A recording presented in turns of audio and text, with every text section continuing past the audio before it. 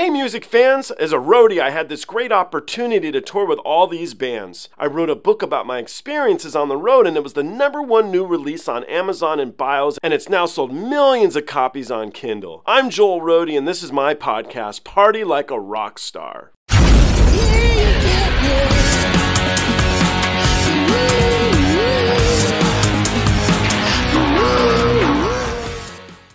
It's kind of a random one here. I like to sell stuff on eBay, and I had to call into eBay and speak to one of the representatives who worked there. And we got to chat, and the guy was cool, and he told me about a band that's Japanese that I'd never heard of. So I was like, well, we have to remedy this situation. The band's called BORIS, the track's called Statement, and I wasn't familiar with it, so I'm going to jump into it with you guys. Let's give it a go.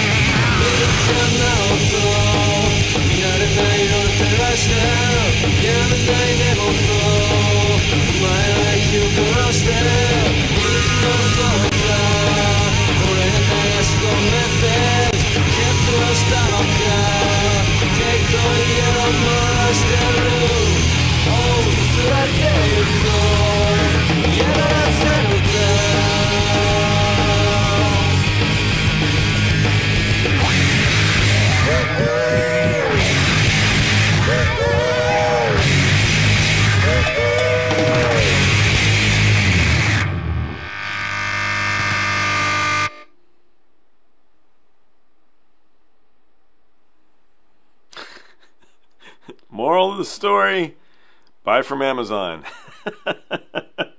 No, it's mean. Not my thing. I don't know. And I remember I was in Germany. This was before touring. I was backpacking through Germany, and I found in the streets all these bootleg CDs. Man, they were great. I got these awesome David Bowie ones, some Dire Straits stuff, Tom Petty. I remember. Anyway, a little bit of memory road here for me. And I got a Nirvana one. And so when I was at home listening to them, it was just the worst recording from some show. All you could hear was distortion, and every now and then you could sort of make out that maybe it was Kurt Cobain singing. It was just garbage. This is kind of bad coming right off the garbage statement, but this band reminded me of that distorted Nirvana bootleg album that I had, where I just don't get it, not my thing. The guitar sounded awful. It was very intentional, is what they're doing. They're trying to be progressive grunge, maybe, I don't know, artistic, innovative, but it just wasn't for me. Definitely not my thing. I found it very difficult to listen to be really honest. So anyway, as they say, to each their own. It's what makes music fun. I don't know how you could listen to an album of these guys, but clearly people have. So anyway, my very mean reaction to Boris. But nonetheless, I do appreciate always getting suggestions for different stuff to listen to. And I do really like eBay. So if eBay guys watching this, thank you for the suggestion, bro. All the best. Take care, guys. I look forward to seeing you on the next one.